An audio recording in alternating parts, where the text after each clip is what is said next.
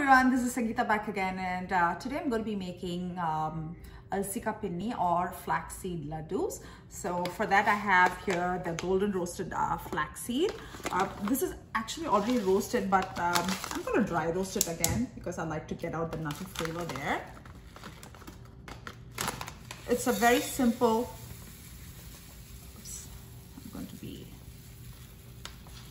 about a little over a cup of flaxseed, and once you open it, it has to be stored in the refrigerator. So that's a little over a cup of flaxseed, and it's just 4 ingredients: flaxseed, ghee, and sugar, and almonds. So you can totally omit the almonds. They're just there for the extra crunch. And that's it. Just roast it for about 5 minutes or so till you get the nutty flavor out, and then grind it. Add some sugar and freshly made ghee and almonds, and form ladoos. It's a very simple recipe. So I'm going to be roasting this for about 5 minutes or so. So you can hear the popping noise there. So you have to hear the popping noise before you actually turn off the stove. So it's about 5 to 7 minutes, no more than that. And wait for it to cool down a little bit. And like you can see, there's the glossiness there, that's the fat. So flax seeds have a lot of fats in them, like naturally occurring fats. So and they're good for you, and plus they have a lot of fiber. So let me turn this off now, and I'm going to wait for it to cool down before I powder it in the blender.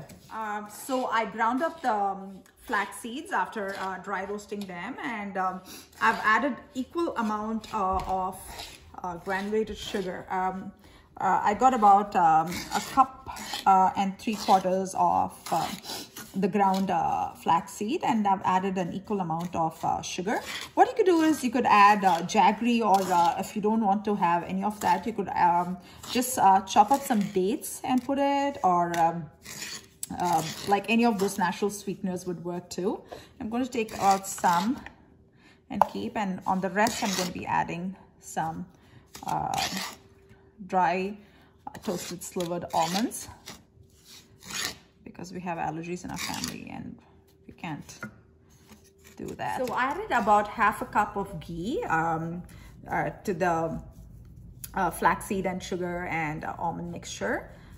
And you really need not add too much ghee because the flaxseed has enough fat in it. So this is how you get it. There it is. So I've made I've formed all the ladoos, the ones with the nuts as well as the ones without the nuts. So for the quantity that I mentioned earlier on in the video, so I've gotten about 15 of those really big ladoos. So you can see they're pretty big. You can eat this instead of breakfast. That's what we usually do in the winter months. Like we would just pop one instead of breakfast. And when I try to eat it for breakfast, what I do is I don't put sugar. I would just put some dates and make it a little healthier. And this is just like amazing snack to have during the winter months, because flaxseed does produce a lot of heat, and you will be able to control your body temperature a little bit better. And please try making it and comment how it turned out. Thanks once again for watching the making of Alsi ka pinni or flaxseed ladoos. Please like, subscribe, and share, and let me know what I can make next. Thank you.